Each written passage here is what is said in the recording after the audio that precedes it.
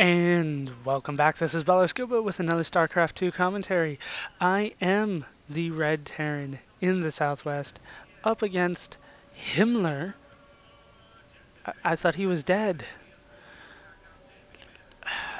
That's a horrible name. I'm sorry. He is the blue Protoss in the northeast. The map is Shakura's Plateau.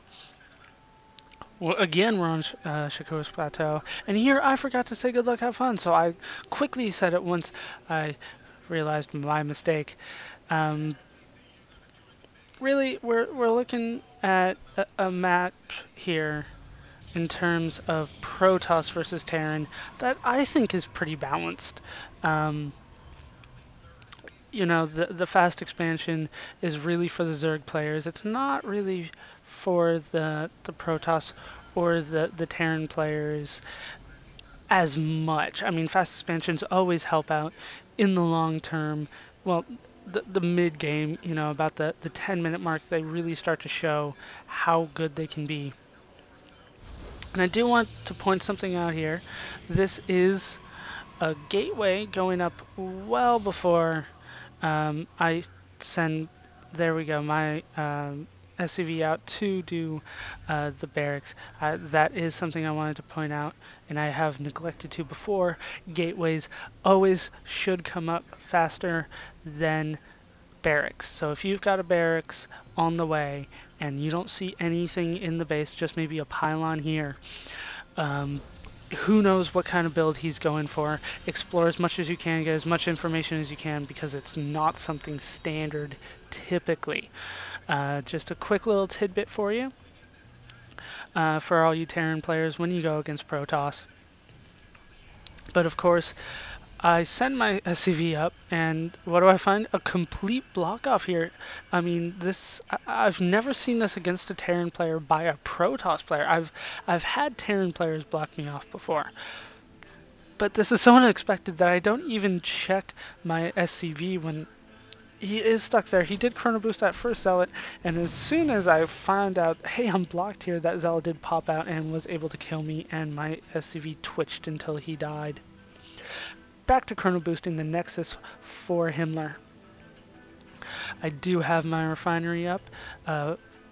Reactor on the way. I did go for the supply depot first before I went for the second barracks, because there has been past couple times I did get supply locked after when I kept on trying to build the SCVs, which I'm neglecting to do here. There we go. So slight alteration to my build. Before I was getting that second barracks first, but now I am going for that supply depot first, even though it does, well, it's still iffy. I'm still back and forth on which one I should do first. I'm probably going to stick with the barracks, but because in past games I had gotten the supply depot out a little bit late, and I did end up supply locking myself, especially after this reactor came out.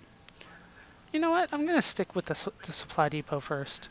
That because of the reactor on that first barracks, I do want those Marines out at once, and I don't want to have a delay due to the supply lock.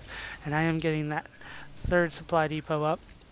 Meanwhile, he actually, let's see if I can find that here. Sorry about that, guys. No. What happened to that pylon? How far back was it?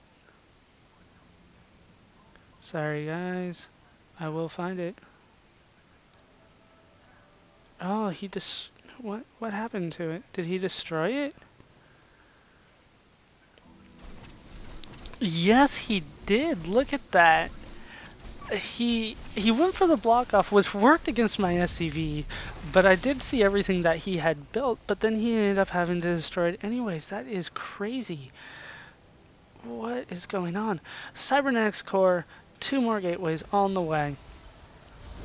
I've never seen that. That does count. Yes, it does. So that lost pylon counts as units lost. So that 100 resources there is only the pylon, because he still doesn't even know where I am. It's not like he sent a couple probes my way that got killed. So here we go. 3 gateway into a cybernetics core into a forge. And just now the first gas coming up. So he is doing a build that I've never seen before. It does look like a mass zealot build. I'm not exactly sure. And here we go. He's trying to replace that pylon along with another one because he is supply locked. Meanwhile, Marines are coming out. Finally, a Marauder is on the way, and I am getting an engineering bay to watch these rocks. That is pretty much my build on this map. Although I should try to alter it for Zerg players. I always seem to want to alter it for Zerg players because to me, Protoss and Terran play very similarly in terms of what I should attack. Or at least from what I can see, Zerg players always, though, it's always a little different, so I want to have a different strategy for them. He's chrono boosting and getting as many zealots as he can. He does have the forge up, and he's researching ground weapons level 1, so it looks like he's going for a zealot push here. I can't say that I agree with that on this map. It is so large, and he still doesn't even know where I am. Does he? No, he doesn't. He has no idea where I am. But he's got all these zealots out. And yeah, he's got the lead in the army count, but not by much. By the time these zealots got all the way over to my base, I would have more than enough to deal with them. And I did not go for a mass zealot build. But yeah, he's pretty much stopped with the tech. He's got the cybernetics core out. He's got the forge on the way. Just massing pylons and zealots now. I'm not even sure why he got the gas. He is chrono boosting the weapons upgrade, so here we go. He's going for the push here with just mass zealots. Meanwhile, I've already passed him in the army count. I can't say that I know what's going on. And the probe on the way, you always want to kill that probe because he is probably going to lay down a proxy pylon. Doesn't look like he has it scouted exactly where he wants to go yet, but down he goes. So he ran straight for my base even though he didn't know where I was. And I am able...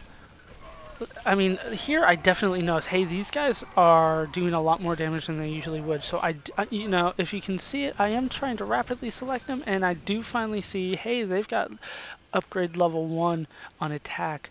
And now Stalkers are out, so he's transitioned into Stalkers from the mass zealots, and I'm moving in because I assumed that was all he had, and I was pretty much right.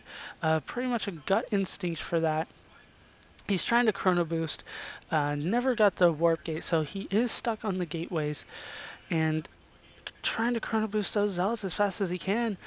Check, make sure, no, there's no expansion here. It was an all-in zealot push. What was he doing? Sentry is out. That sentry, of course, could lay down a force field and stop me and allow these stalkers to get some easy pot shots off. Waiting for reinforcements and then moving up. He was going to go for an expansion, but that will have to wait. Sentry goes down before he can play any role in the game, and he GG's. And I figured, oh my gosh, this is such an early GG, but he really had nothing left. No army, really, you know, 2 zealots coming out, but that wasn't going to be enough against these guys, and that was it. Not the best game, but let me tell you why I gave this, why I chose to commentate this one, because this marked a turning point for me. Because of this win right here, I got promoted to the silver ladder. It had been a long time coming, in my opinion, but this was the game that did it for me, so I wanted to show you guys that. Wanted to throw a little mini celebration. Woo. So, very interesting strategy, though, looking back. I can't say I agree with that. I mean, typically you go for the 4-gate, and then, you know, if he had avoided the cybernetics core, stopped mining the gas, it would have been a lot better for him. But that quick ground weapons upgrade, level 1, did do a lot of damage, but it was just a little bit too late. And that cost him the game and let me get promoted to silver. So I'm happy about that. So I hope you guys enjoyed the game. Hope you laughed. Hope you learned. Hope to see you next time. Bye.